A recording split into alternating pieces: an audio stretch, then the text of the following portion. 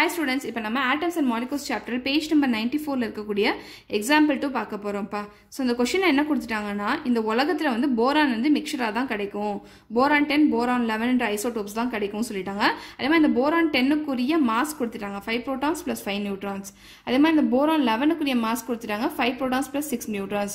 நான் ஆல்ரெடி என்ன சொல்லிருக்கேன் ஒரு ஆட்டம் க்குரிய மாஸ் வந்து அதோட நியூக்ளியஸ் பொறுத்து தான் இருக்குன்னு சொல்லிட்டேன். நியூக்ளியஸ் க்குரிய மாஸ் பொறுத்து தான் இருக்குன்னு சொல்லிட்டேன். சோ நியூக்ளியஸ் குள்ள என்ன இருக்கு protons and neutrons இருக்கு.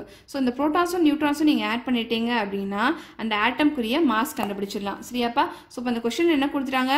போரான் 10 குரிய மாஸ் வந்து 5 protons plus 5 neutrons. அதே மாதிரி போரான் 11 குரிய மாஸ் வந்து 5 protons plus 6 neutrons சொல்லிட்டாங்க. அதே மாதிரி இந்த உலகத்துல வந்து போரான் 10 வந்து எவ்வளவு percentage இருக்குன்னு சொல்லிட்டாங்க 20% இருக்குன்னு சொல்லிட்டாங்க. அதே மாதிரி இந்த உலகத்துல வந்து போரான் 11 வந்து 80% வந்து இந்த உலகத்துல இருக்குன்னு சொல்லிட்டாங்க. சரியா? சோ percentage abundance குரிய வேல்யூ கொடுத்துட்டாங்க. Boron 10 குரிய percentage abundance, boron 11 குரிய percentage abundance கொடுத்துட்டாங்க.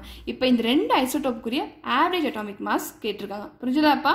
So இப்போ இந்த ப்ராப்ளம் நம்ம என்ன கண்டுபிடிக்கணும் ஆவரேஜ் அட்டாமிக் மாஸ் கண்டுபிடிக்கணும் என்னென்ன டேட்டா கொடுத்துருக்காங்களோ அதெல்லாம் எழுதிப்போம் ஸோ போரான் 10 குரிய மாஸ் என்ன சொல்லிட்டாங்க 5 protons plus 5 neutrons ஸோ உங்கள் மாஸ் என்னவா இருக்கும் 10 இருக்கும் அதே மாதிரி போரான் 11 குரிய மாஸ் என்னவா இருக்கும் 5 protons plus 6 neutrons சொல்லிட்டாங்க ஸோ இப்போ மாஸ் என்னவா இருக்கும் 11 இருக்கும் பர்சன்டேஜ் அபண்டன்ஸ் என்ன சொல்லிட்டாங்க போரான் 10க்கு வந்து 20% சொல்லிட்டாங்க போரான் 11க்கு 80% சொல்லிட்டாங்க ஸோ இப்போ என்ன கண்டுபிடிக்க சொல்லியிருக்காங்க ஆவரேஜ் அட்டாமிக் மாஸ் இருக்கக்கூடிய 4 ஃபார்முலாக்கு போங்க இப்போ நம்ம என்ன ஃபார்முலா யூஸ் பண்ணணும் ஆவரேஜ் அட்டாமிக் மாஸ் கண்டுபிடிக்க சொல்லிருக்காங்க அட்டாமிக் மாஸ் கண்டுபிடிக்க சொல்லிருக்காங்க நிறைய ஐசோடோப்ஸ் கொடுத்துட்டாங்க அப்படினா நம்ம ஆவரேஜ் அட்டாமிக் மாஸ் தான் கண்டுபிடிக்கணும் சோ இப்போ நம்ம இந்த ஃபார்முலா தான் யூஸ் பண்ணனும் சோ இப்போ இந்த ஃபார்முலா நான் எழுதிட்டேன்ப்பா சரியா சோ இப்போ நம்ம average atomic mass போரானுக்குரிய average atomic mass கண்டுபிடிக்க நம்ம என்ன பண்ணனும் இந்த ரெண்டு ஐசோடோப் குரிய மாஸோ அபண்டன்ஸோ மல்டிப்ளை பண்ணனும் சரியாப்பா so first mass of first isotope என்னது 10 into percentage abundance. So percentage abundance என்ன கொடுத்துட்டாங்க 20 கொடுத்துட்டாங்க. So percentageல கொடுத்திருக்கனால நம்ம என்ன பண்ணனும்